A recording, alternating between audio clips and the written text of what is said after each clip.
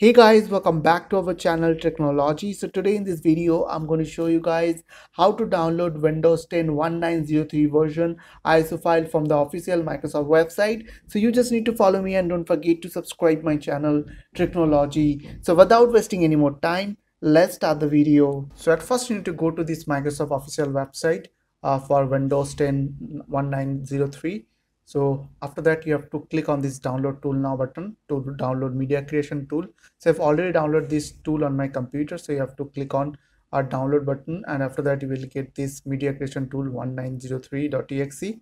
So after download you have to open this media creation tool 1903 on your computer. So after that you will get this window, so it will take some time to loading.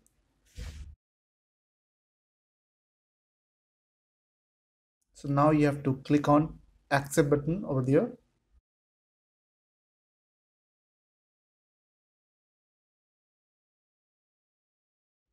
So after done, you will get a two option over there. One is upgrade this PC now. So if you are using Windows 7 operating system, then you can select the upgrade of your PC, or you can use the second option, which is create installation ISO file. So after that, you have to uncheck this option and you will change the architecture version from here. You can select both the version, or you can select the 64-bit version like me.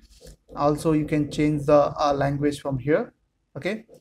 So after that, click on next, and here you will get an ISO file. So if you have pen drive, if you want to create a bootable USB drive, then you can choose that option. So I will choose here as ISO, and after that I will select my location where I need to save my ISO file, and after that click on next.